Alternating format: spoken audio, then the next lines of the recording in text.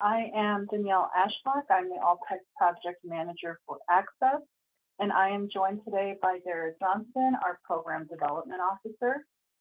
We have a couple housekeeping items to start with.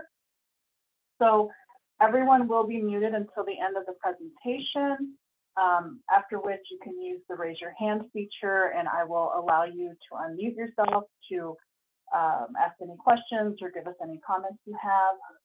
You can also type a question through the chat or the Q&A little box thingy. If you use the Q&A feature, you can like other people's questions, and that will help us prioritize what we need to address first. Yeah, I think that covers it. I would just like to remind everyone, and I'll remind you a couple of times throughout, we do need you to submit your public comments in a written format. So you're free to tell us whatever you like during this webinar, but to have your comments officially recorded, we'll need you to email them or snail mail them to us, and I'll provide how you can do that at the end of the presentation.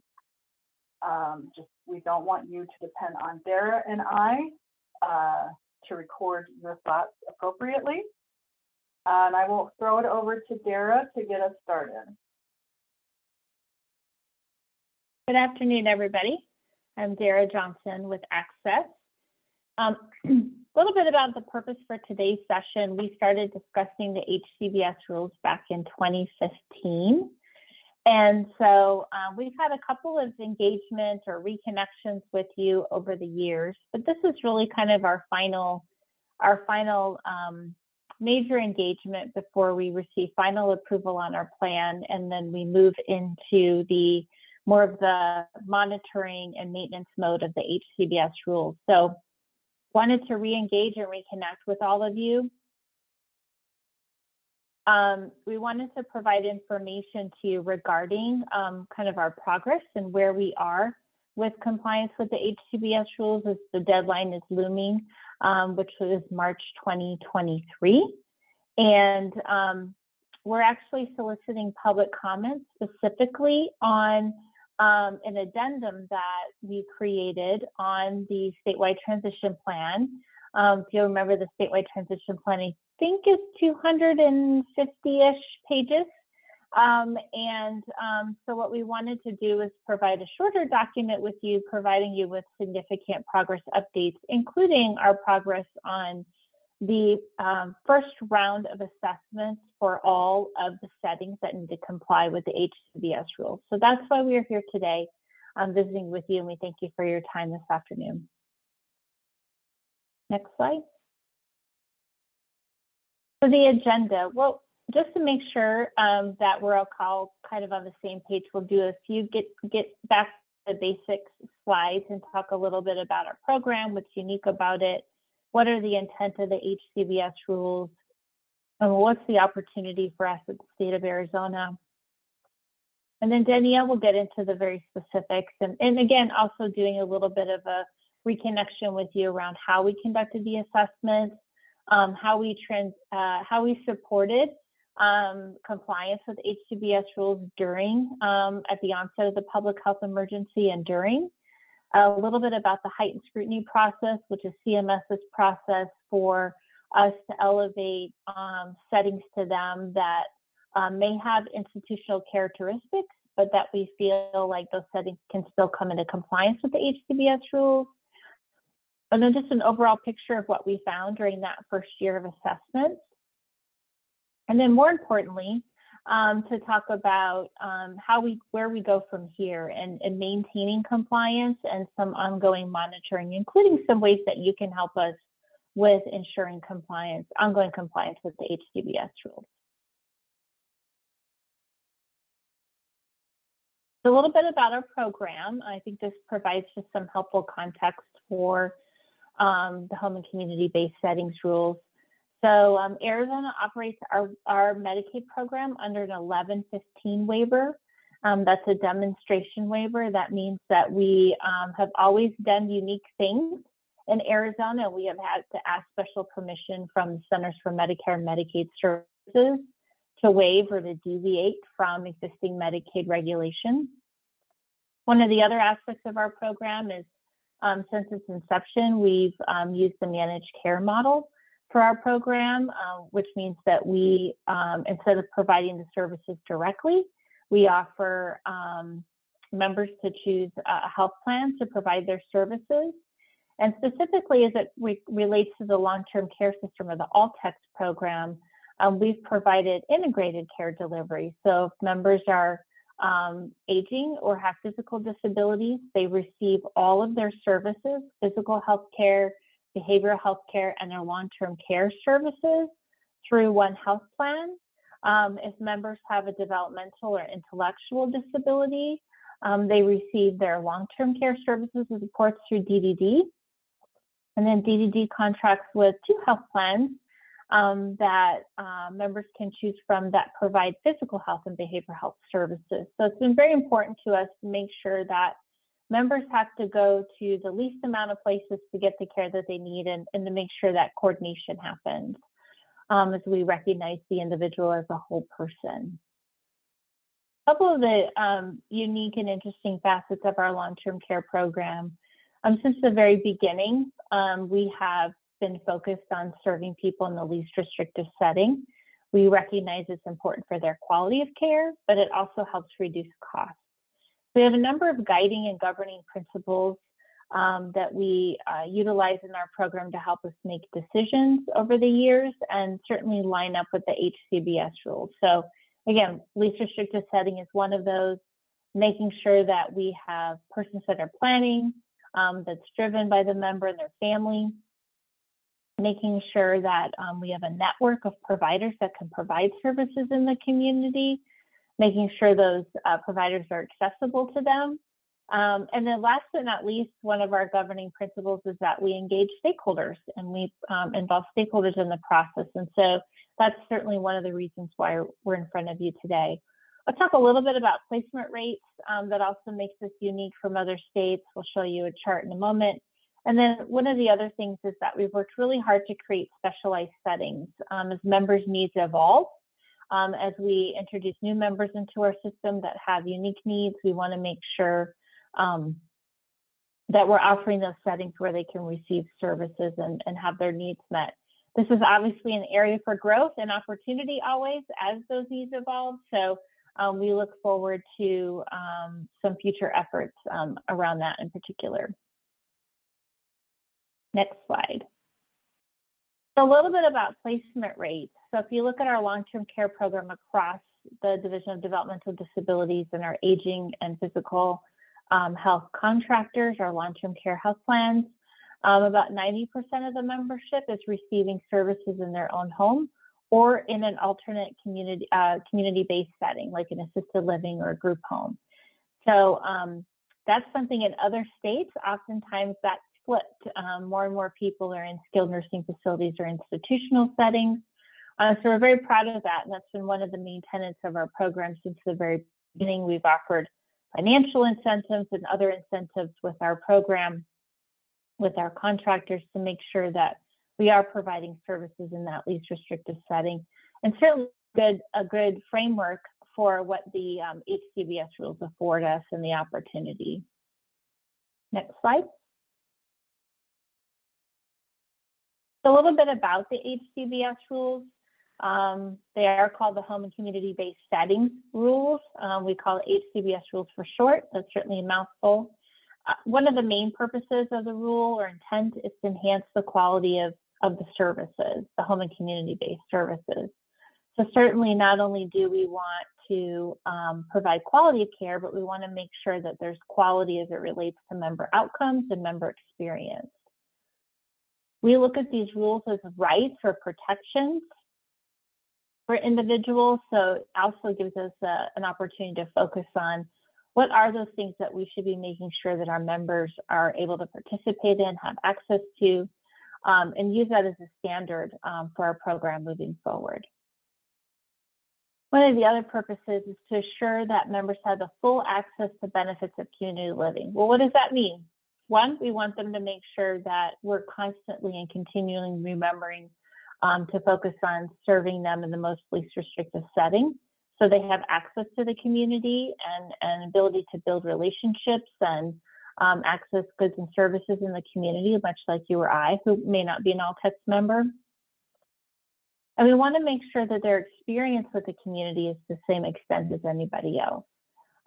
So that's also, like I said, access, relationships, opportunities to participate, employment, volunteerism.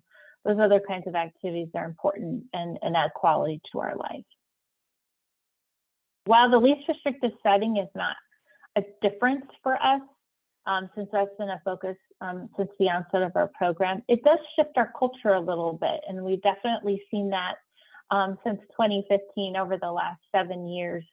And many of you have played a significant role in that. And really looking at these rights again, or these rules as rights. But one of the things that shifted a little bit, which we think in the positive, is that people don't have to earn these.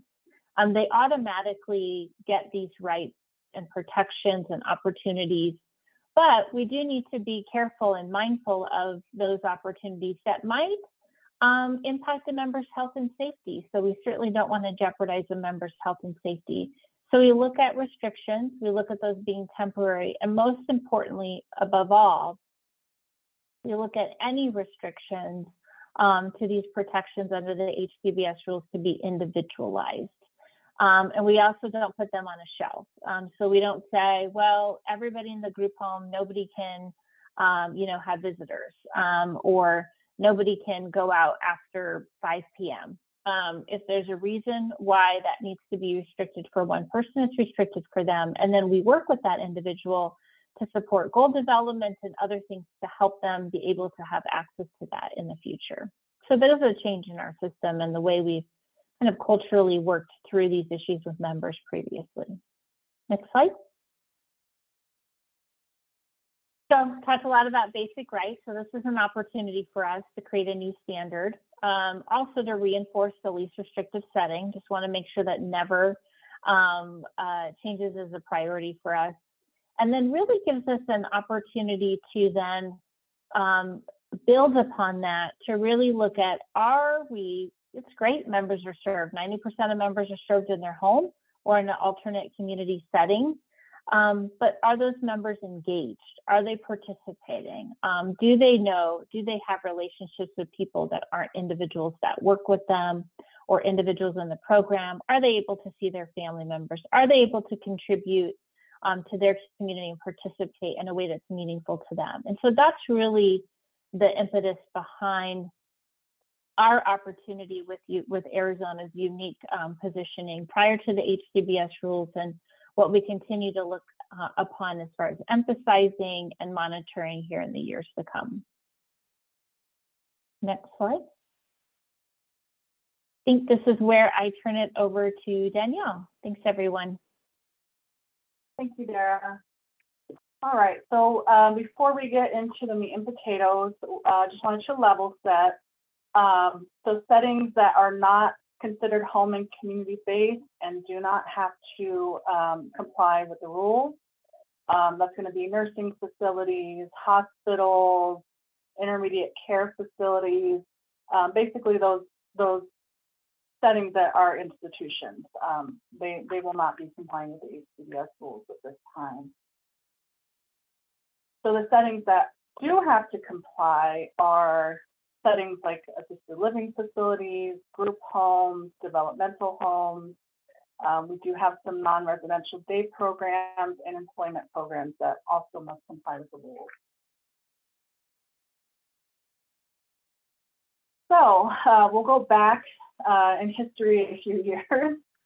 Back in August of 2019 until about March of 2020, Access facilitated work groups to create an assessment tool suite to be used by the health plans to assess that setting's compliance with the HCBS rules. These work groups consisted of members, family members, providers, and MCOs. And ultimately, we came up with 4 tools for assessing compliance. The provider self-assessment. The reason we created this tool was to gather information directly from the provider to determine how compliant they are with the HCBS rules. It is important to note the provider self-assessment includes both the provider's response and documentation from the health plan's validations of the provider's response after a joint review of the self-assessment with the provider on site and the completion of the additional tools in the assessment tool suite. So the process really begins with the provider self-assessment and then these 3 additional tools and the on-site visit from the health plan to validate that provider self-assessment. One of those tools is the observations and community interview tools. This is to be used by the health plan when they're on site, to actually observe what's going on in the setting, understand what's going on in the environment and community engagement of the provider, to identify any characteristics that may or may not be consistent with the HCBS rules, and to gather information directly from community members, which doesn't mean asking anyone off the street. It's usually people who are involved in the setting in some way. Could be a mailman, could be someone that comes in to teach a class. It's going to look different depending on the provider. And we ask those questions to get an understanding about the provider's level of interaction with the members receiving services and the strategies the provider employs to maximize community engagement. We also have the person-centered plan review. Person-centered planning, obviously a huge component of HCBS rules. While it is not completed at the setting, we do review member case files to make sure the provider is compliant with decisions that are made during that person-centered planning process. And finally, the member surveys.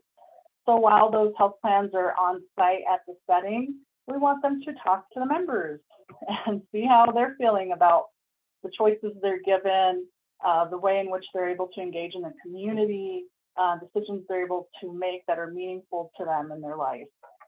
So that is a short survey we ask the health plans to complete so they can make sure they hit all those points and have those conversations with the member.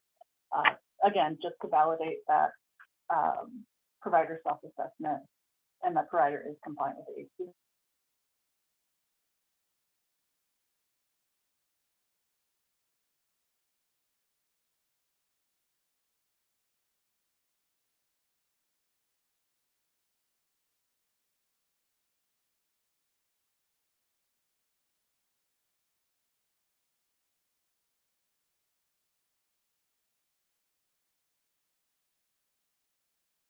Danielle, did you? Oh, your call dropped. Okay, one moment. Everybody will wait for Danielle to jump back on. Technology is great sometimes. Bear with us for a moment.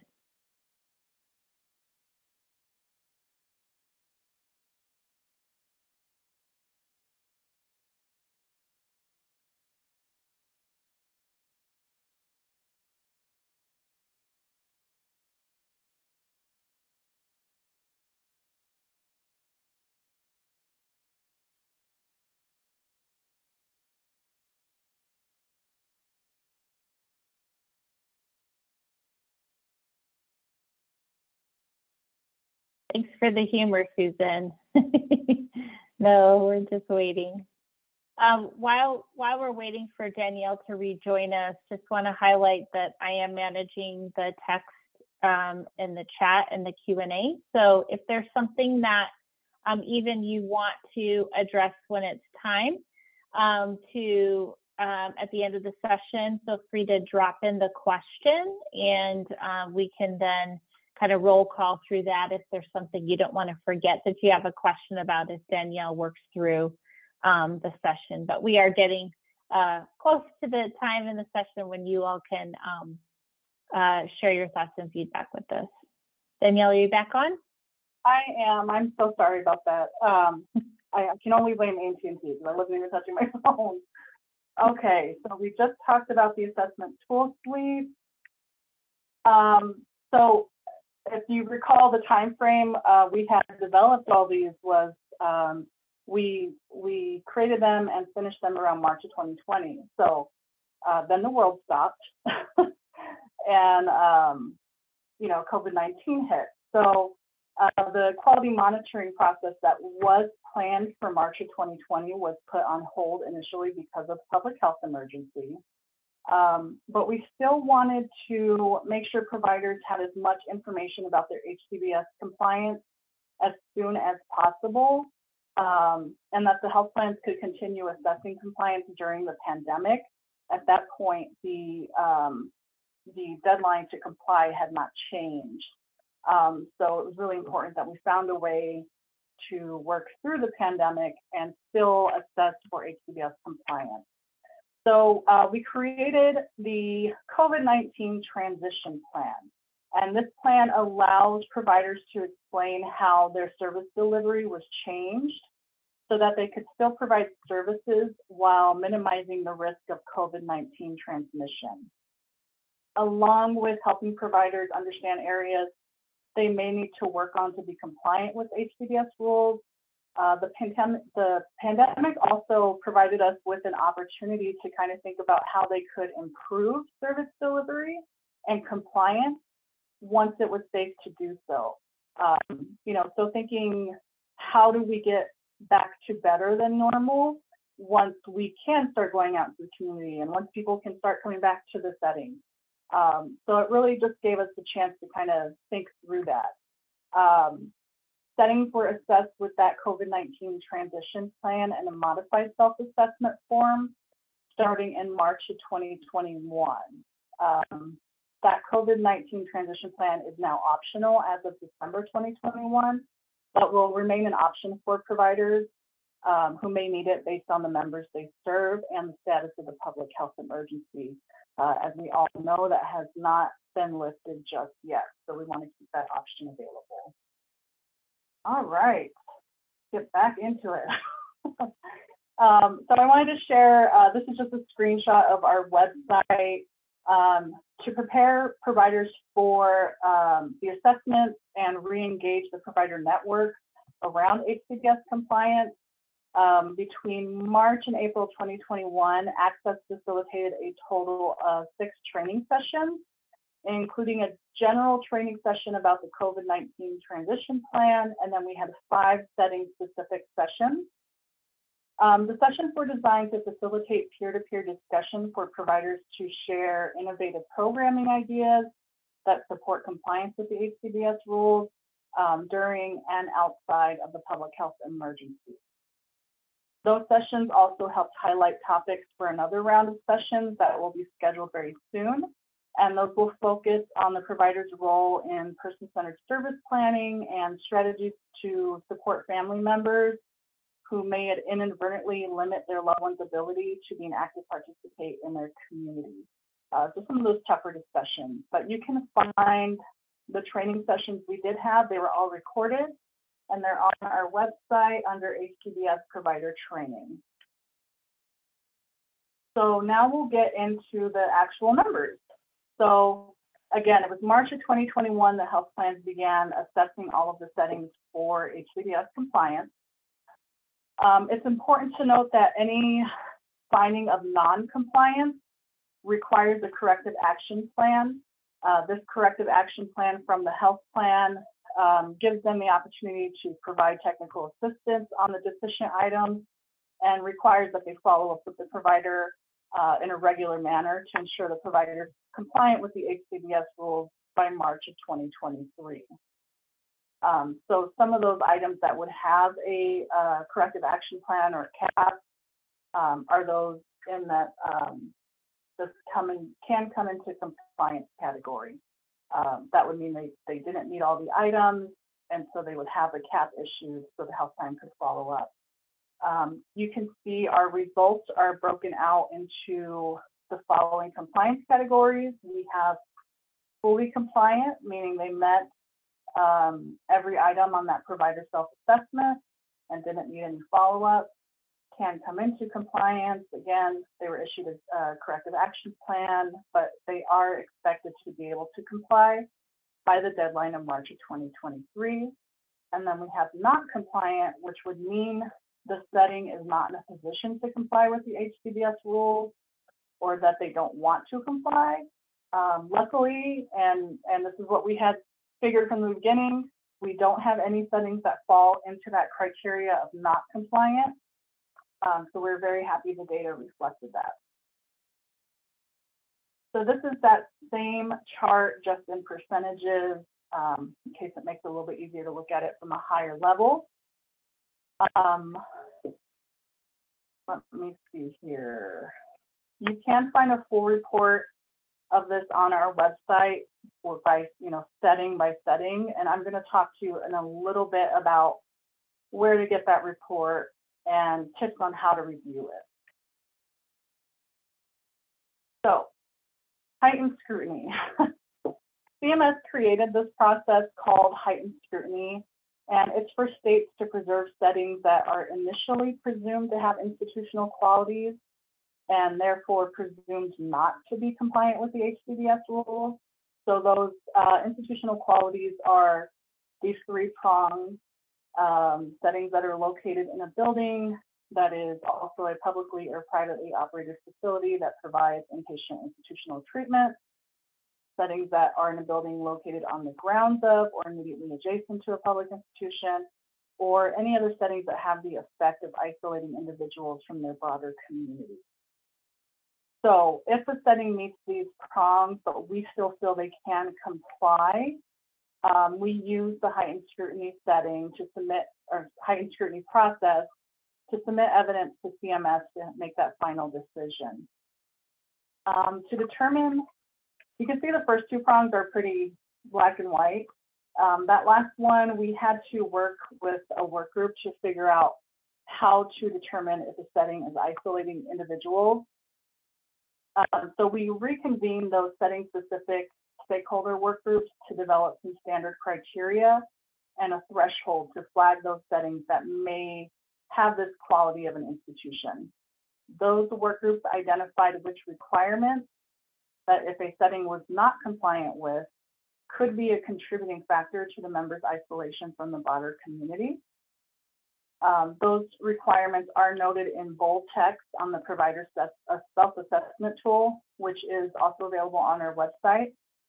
And further, they established a threshold that 3 or more of those contributing factors of isolation, so those bolded items, that if they were not met, that setting would then be flagged for heightened scrutiny as possibly isolating members.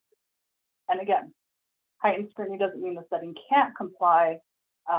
All of the settings we identified that needed heightened scrutiny, we determined that they can comply with the HCBS rules. They just might have a little bit more work to do. So these are the results of our heightened scrutiny findings. There are some settings in this that met more than one criteria for that heightened scrutiny presumption. And again, you can find the detailed information in our HCBS assessment report, which we'll jump to now. It's available on our website. This is just a screenshot of how it looks on our website, which we can put the link in the chat for the website, but also I have it later on in this presentation. But essentially, so this is a very detailed report. We do have some directions here on how to look at the report. It will pull up as an Excel file. And then I have some tips on reviewing it because it can be a little bit overwhelming. So it's split up into 4 tabs. You'll see the screenshot here. There's the day program, employment program, CDD residential, and ECD residential. If you are looking for a specific setting, you'd want to make sure that you select that correct tab it might fall under.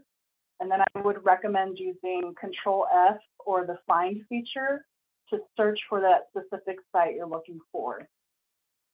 If there are multiple sites by the same name, you can try searching by the city or address if you have that information. There are, we broadened this to 4 categories, but I can tell you under employment program, that's where you'll find center-based employment and group-supported employment. The DDD residential tab includes group homes and developmental homes, as well as individualized living arrangements. I'm missing a word in there, IDLAs, those. And EPD residential is pretty much just the assisted living facilities. But so just so you know, you kind of want the general category it might fall under if you're looking for something specific. So when you pull up the report, you'll see settings that are that met that heightened scrutiny criteria. They'll be highlighted in yellow, so they're easy to see. And then if you scroll over on the report to your right, you can find all of the items that a CAP was issued for. These are just numbers, so they don't mean anything, just looking at it. But these numbers correspond with the items on the provider self-assessment that the provider was found not compliant with. Again, that being found not compliant doesn't mean that they can't comply. It just means the health plan issued a corrective action plan so they can follow up with the provider and ensure they are compliant by March of 2023. And this is just a screenshot on our website where you can find that provider self-assessment tool. It's under our provider tools drop-down menu. And then it will look like this when you click on it. So again, we have those 4 broad categories. Oops, sorry about that. Those broad categories that it may fall under. We have the COVID-19 transition plan documents, if that's what they completed, and then the regular HCBS assessment documents. When you click on those zip files, it'll bring up that assessment tool suite that we talked about initially. So those observation tools, person-centered planning tools, the self-assessment, and the member survey. And the companion guide is more for the providers and health plans on kind of what we're looking for that might demonstrate compliance. Just goes into it a little bit more. So all that's to be said about the report. It will take a minute to digest, but we'll go ahead and move on.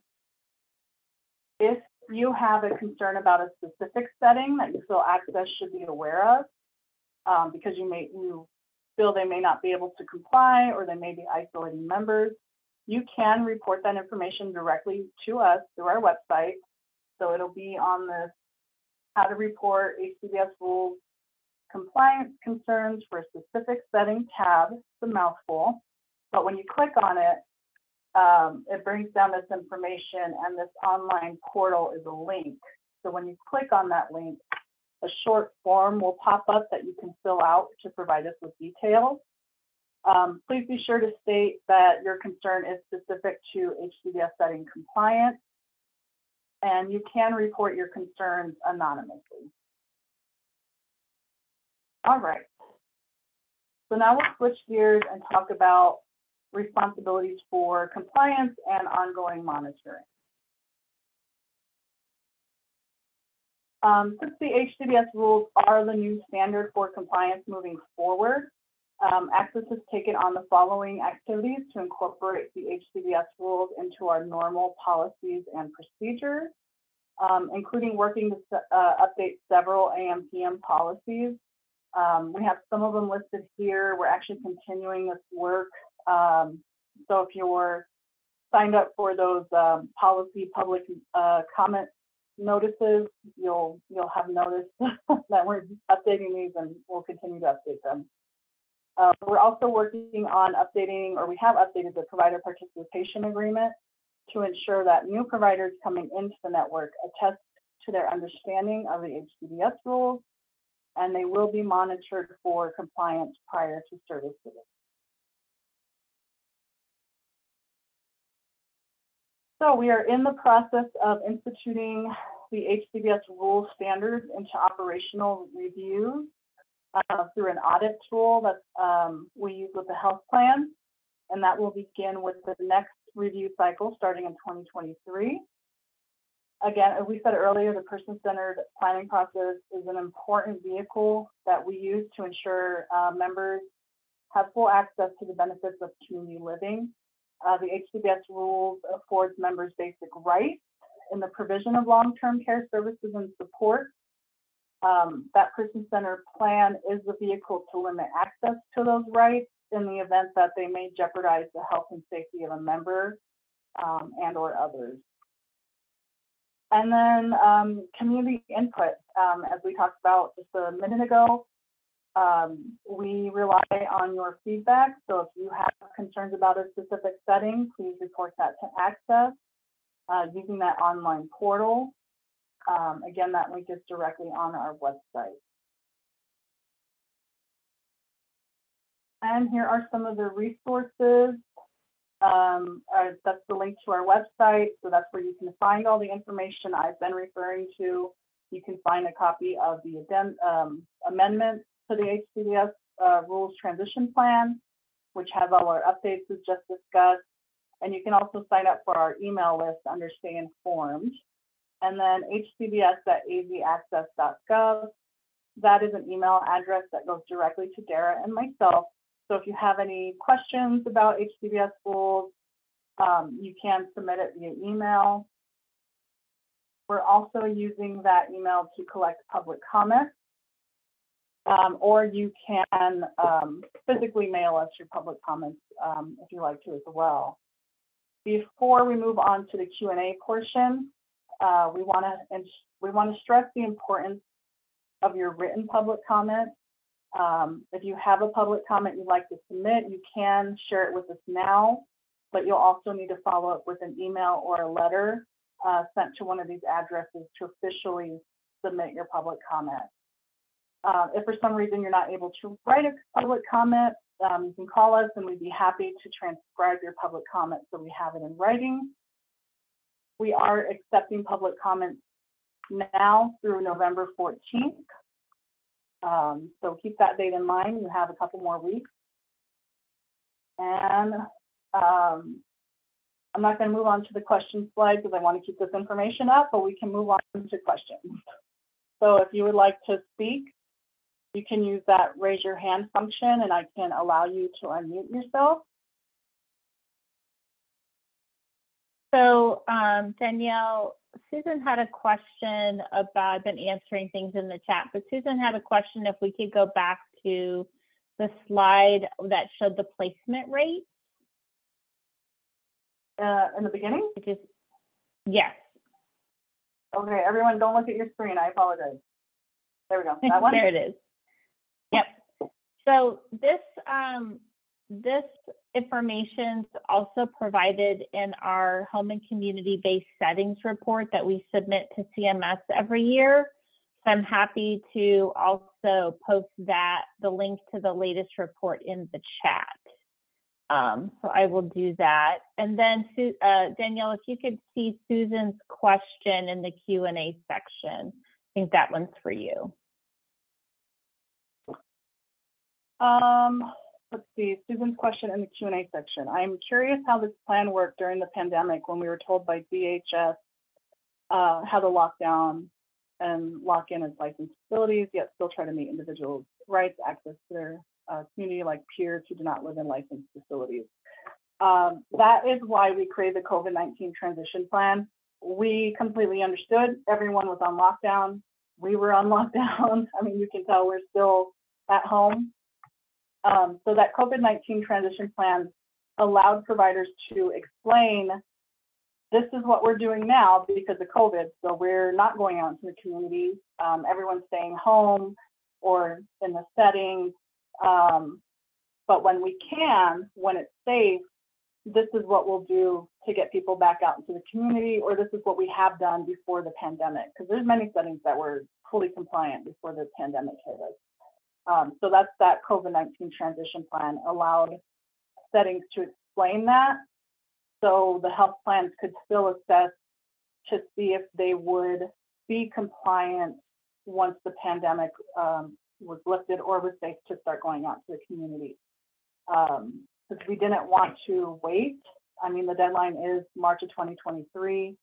That wasn't going anywhere. CMS made that pretty clear. So that was our workaround, to still assess providers and try to give them some technical assistance if they did need to work on any area, but also understand that, yeah, the world was on lockdown. We totally understood that. I see some hand raised. So Juliana Marin, I apologize if I said that wrong. I am allowing you to talk, so you'll just have to unmute yourself. I believe that's should be a button on your screen. I apologize. Don't look. I'm just trying to get the public comment stuff back up.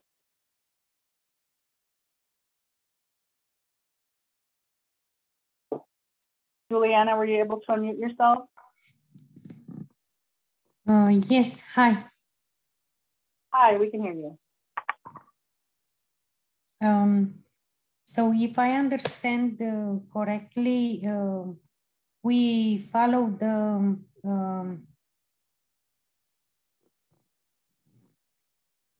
Health Department Rule 2, right? That's correct. The HCBS rules are in addition to any other licensure rules you have to comply with. Okay. Thank you so much. Thank you. Let's see, I see Carla has her hand up. I'm going to allow you, trying to allow you to unmute yourself. Not working. She's asking, how do we unmute? I don't know, Yeah, it's not, maybe, I'm clicking the button, Carla, it's not doing anything. So I'm gonna continue to work on that to let you speak. Susan, you go ahead and ask your question. Didn't have any issue with you for some reason, and I'll continue to work on Carla's access. Yeah, the box popped up and I was able to unmute. So can you hear me? Yes, we can hear you. Okay. yeah. Okay, so maybe in reference sort of back to the last question that was asked, yes, there is DHS rules, and we discussed this at the onset of all of this, that some of them seem to be contradictory to DHS rules in our setting with HCBS guidelines and what they're looking for. My question is, I actually have two questions. One is, there's been chatter mostly among assisted living homes about people needing new policy and procedures for HCBS for this program that we're talking about. And is that a requirement from you? Is Altex, this will be specific to Altex, I presume. So is Altex through Access requiring us to have integrated policy and procedures that meet HCBS rules? So Susan, you go ahead, take it, Danielle. Okay. So Susan, we, as part of the assessment process, you have to show, in some cases, evidence that you're doing some of the things that are required under the HCBS rules. It depends on which component it is.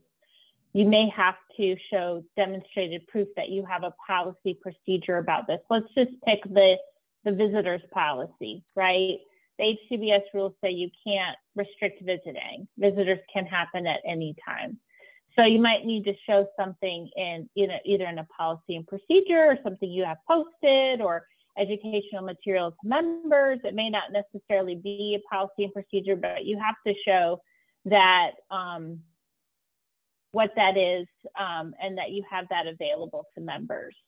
So it doesn't necessarily mean you have to have like a separate HCBS policy, but you need to there needs to be documentation or evidence that can show that in fact you live out that rule in day to day as you serve members. Okay, if you can still hear me, but am I correct that it would only be your programs that would be looking at that, not Department of Health Services? Correct. Our MCOs are not, the ADHS licensure is completely separate and apart from the quality monitoring compliance requirements of the MCOs, which now includes aspects related to the HCBS rules. So think of it differently. Think of what the MCOs do as quality monitoring and what ADHS does is licensure. There may be things that overlap, certainly.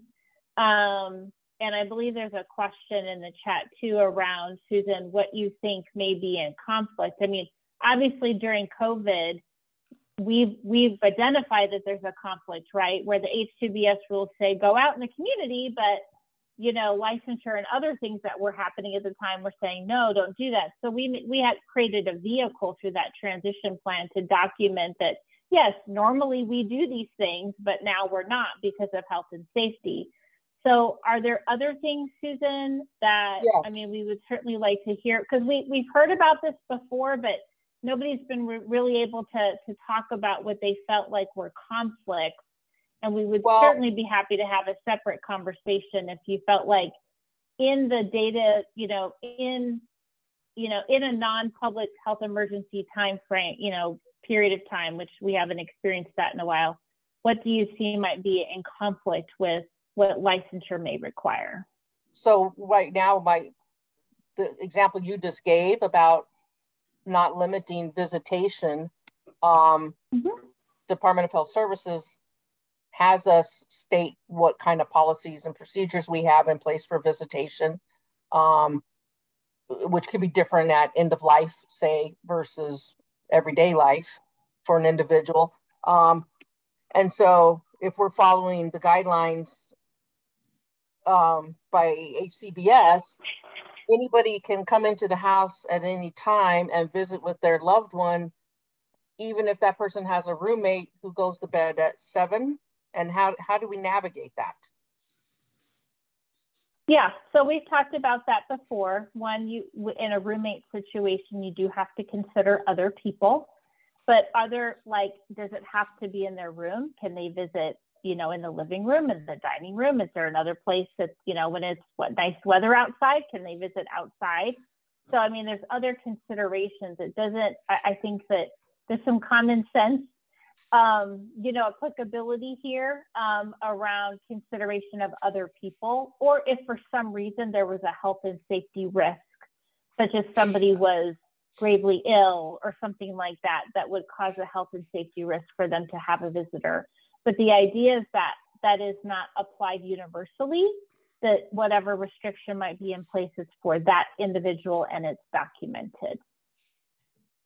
Okay, so otherwise, outside of some unique scenario, theoretically, somebody could have a visitor come to the house at 2 o'clock in the morning and expect to visit anywhere a house is not very big. We don't have a separate room for visiting, but that should be allowed. Yeah, now it's certainly also culturally normative and appropriate for people who live together to set roommate rules, right? So if Danielle and I were roommates, and Danielle, it would be typical for us if we lived together let's say Danielle was a night owl and I wasn't. So Danielle liked to have friends, over till 3 o'clock in the morning. I would probably say to Danielle, hey, you know what? I kind of like to go to bed early. Could we discuss a time that would be appropriate? When we're talking about smaller home settings, this is an appropriate discussion, right? Could we talk about what might be an appropriate time? But the key here is that it's driven by the individuals that live there and not by staff or the agency, that determination would be driven by what about the individual preferences of individuals in the home versus the agency setting an hour, if that makes sense. It's a nuance, but it's important to us. It is a nuance, and that almost answers my question. Thank you. Okay. So I was So not before able we go, to, go ahead. oh, Carla wrote her question out. Do you want to read it? Do you have it, Daniel? Okay, sorry, go ahead. Yeah, that's what I was gonna do. I wasn't able to unmute Carla. If you also called in on a phone, you might have to press *6 to try to unmute yourself. I'm not sure how that works, but for whatever reason, Zoom is not working with me just for you. But you wrote your question in the chat. Thank you. Your question is, can you give us a big picture of what will change as a result of these rules? On its face, it seems like almost all of the day treatment programs I'm aware of would drastically have to change. So the good news is that we've been assessing these settings for the past year and a half, pretty much. So these settings are all aware of what they need to do to comply. It really is for day programs. It's making sure members have choice. You know, if not everyone wants to go to the group activity of going to the zoo, is there a way to have it so some people can stay behind? I mean, obviously everyone can't choose to do something different, but just having some choice as far as those day programs go. And then having community engagement, which could look like someone coming into the setting to, you know, do an art class or teach dancing, or someone or the group going out into the community, purchasing goods, you know, things like that. So again, all of these settings have at least one assessment. For day treatment specifically, I know DDD is already working on second and third assessments. I mean, they're really on top of it. So these settings should be aware of whatever they need to do to comply. So I hope that answers your question. I apologize for the technical difficulties. And Danielle, I'm going to post a link to the entire transition plan. And if you go, you can go and search for specific types, and it actually lists out what are the things systemically that have to change about day programs, employment programs, and there's a whole list if you want to delve into the larger document. So I'm also going to put that in the chat. Thank you, Daryl. Susan has asked a follow-up question. Are each all-text programs responsible for gathering information from each provider, or do they join forces in questioning each setting? So I'm happy to say they join forces. You should not be receiving, if you work or if you contract with the elderly and physically disabled plans, you should not have 3 different assessments. You should only have one. They're supposed to be splitting up this workload. So we hope that's one way to make it a little bit easier on you. I see, Juliana, you have your hand raised. You should be unmuted.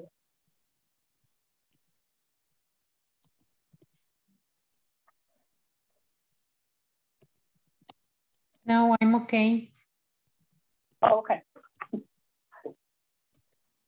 I don't know why the hand, it's always, you know, raise hands on my screen. No worries. I can lower it on my end. Thank you. Candace McDonald is asking, does this apply to home health services? So this is specific to home and community-based settings. So this is specific to places where people go to receive services rather than home health, which goes into someone's home. So that would be a no. That's a long answer to no. Susan says, thank you. That's what I have experienced, and I'm happy to hear other groups won't be repeating the process. Yes, we definitely don't want to make this any more burdensome than it has to be. And hopefully all of you guys have already experienced this, and now you're old pros, and it'll just get easier from here. And I'm always meeting with the health plans and brainstorming on ways that we can further make the process efficient and easier.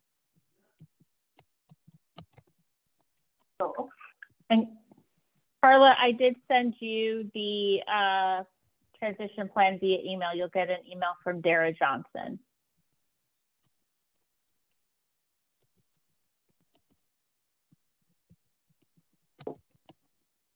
And I guess it's important to say that, you know, while there's many tools that make up, as Danielle talked about, that make up the assessment, there also can be different perspectives of compliance. We try very hard to be consistent, but if you're an advocate, a member, you're a family member, you're somebody who's otherwise interested in a facility or setting, and you have concerns, that is where, Danielle, if you can go back to that page that talks about the portal, and we'll post the PowerPoint and the recording online, but and then send out a notice through the vehicle that you probably receive this information. That's where we want you to share that information with us. You're the eyes and ears in the community. We can't be everywhere. So if you feel like there is a concern, it doesn't necessarily mean that, you know, we can follow up, we can ask some questions, and we can make sure, you know, we need to rely on our community at large to help determine if a setting is truly complying. And so, you know, we can have conversations with providers about those areas that are raised of concern. Thank you, Dara. And Susan is asking if there's any coordination with the Ombudsman program, as they are now coming in on a regular basis to inform residents of their rights. Would you like to handle that one? Yeah, we've educated the Ombudsman program about the HCBS rules, but they, you know, they operate independently. They're aware of them. So I wouldn't say there's like official coordination, but there definitely has been education about it. I think they look at other specific kinds of things. I think the HCBS rules are more programmatic, you know, rights and things like that in nature. And it would be really our obligation under the quality monitoring to assess that. Not to say there wouldn't be coordination between an ombudsman and our MCOs and the quality monitoring. I'm sure that does happen. Are potential residents able to see records on an individual setting to aid their decision? I mean, we've shared with you, there's a link to the report on our website that outlines the findings of each individual setting assessment. I mean, if members want to take a look at that to help inform decisions, they certainly could. We share it as a request of transparency so people can take a look at what those outcome findings were for a particular setting, but how they use that information is certainly up to them.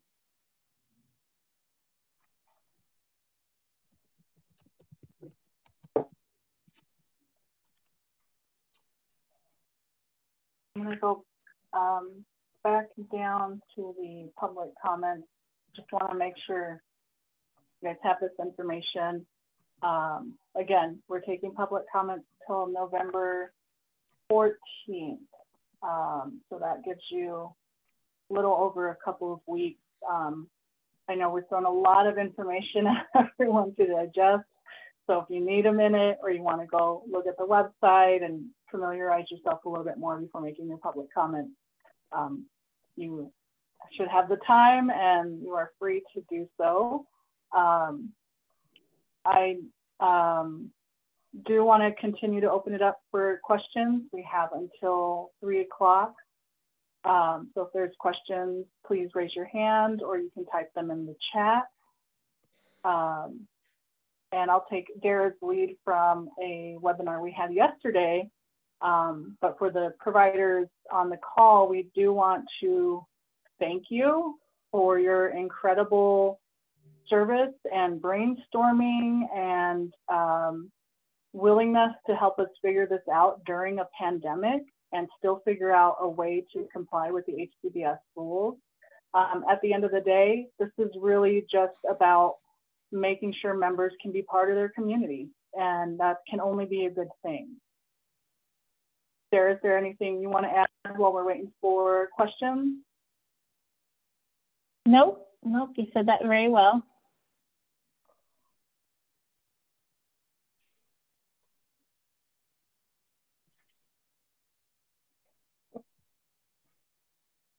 And as Dara said, we'll be posting a recording of this webinar and the PowerPoint to our website, and I'll send out a notice once that's available. It should be later this week. Fingers crossed, I have no more technical issues.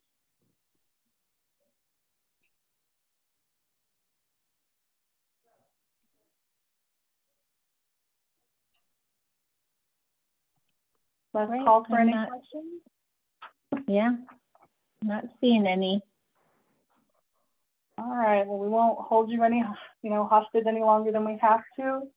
Thank you everyone for attending today. Thank you for your interaction, and thank you for the work that you continue to do. Again, you'll be getting emails from me. Thank you, Brandy. I'm glad you could attend today. Thank you, everyone. Have a great day. Thank you. Have a great day. Thank you.